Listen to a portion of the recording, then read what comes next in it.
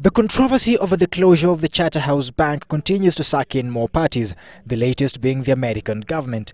Just a day after Finance Minister Uhuru Kenyatta was grilled by Parliament's Departmental Committee on Finance over the closure of the bank, US Ambassador Michael Ranneberger weighed in on the matter. Uhuru told the committee that Treasury had recommended the reopening of the bank, but in his rejoinder, Ranneberger insisted that the bank should not be reopened as recommended by Uhuru. The information is with the government of Kenya. All the relevant agencies and ministries have the relevant information. Charterhouse Bank was closed amid claims of money laundering and tax evasion, and Ranneberger claims reopening it as recommended by Treasury would be encouraging impunity. The U.S. connection is very clear.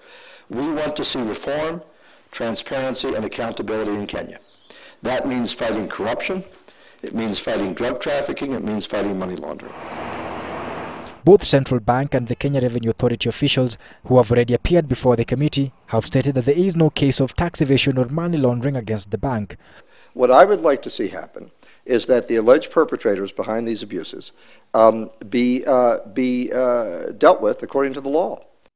Formed in 1996, the Charterhouse Bank has been under statutory management for 4 years now. Andrew Ochieng, Citizen Live at 9.